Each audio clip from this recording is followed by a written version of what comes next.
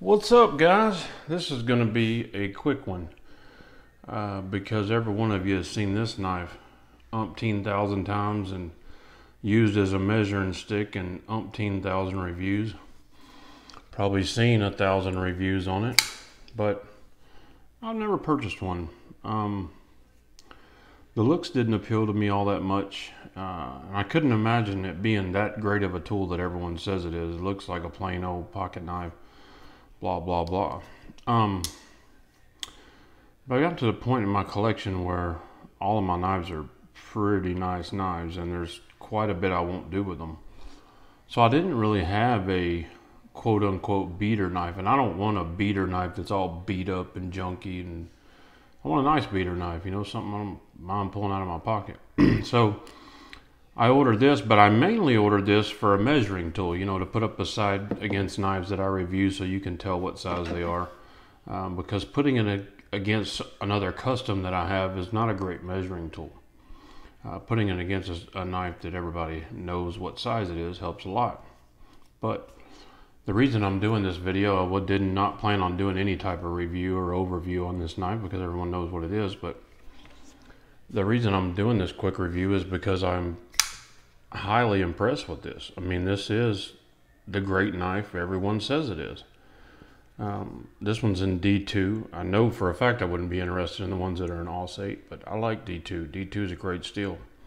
This is a knife I'm going to have in my pocket around the house working, or, you know, if I'm at work working, doing any kind of, you know, hard labor, I'm going to have this knife in my pocket because that's exactly what this knife was built for.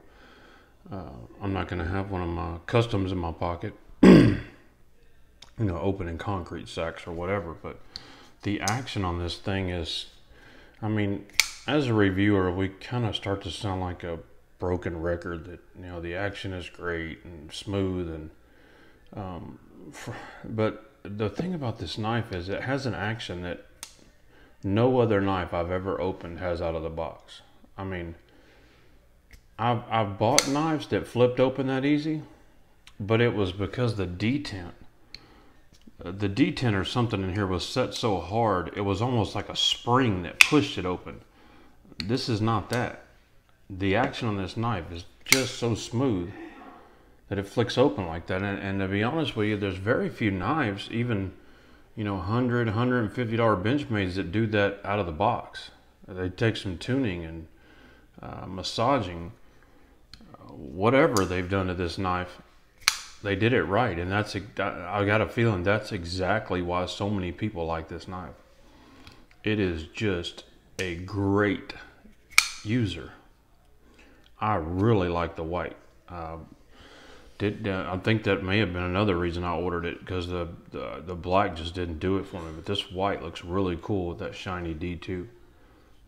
It's razor sharp. This is just a fantastic user knife. I'm doing nothing but repeating what hundreds of people have said, but I've proved it to myself now. And, you know, if you have similar taste to mine and you see the knives that I review and that I like, and you kind of agree with me sometimes, you'll like this knife too. For 40 bucks or whatever it was, this is a great user knife. I went to order it 2 or 3 times and I'm like, no, I just can't imagine that knife being anything. You know, I can't. I'm going to end up throwing it in the drawer and not using it. But this time, I actually had a purpose for it, to use it as a measuring tool. But it's going to be used a lot more than that. I can guarantee you. So anyway, those are my 2 cents on the Ontario Rat 1 and D2 with the YG10.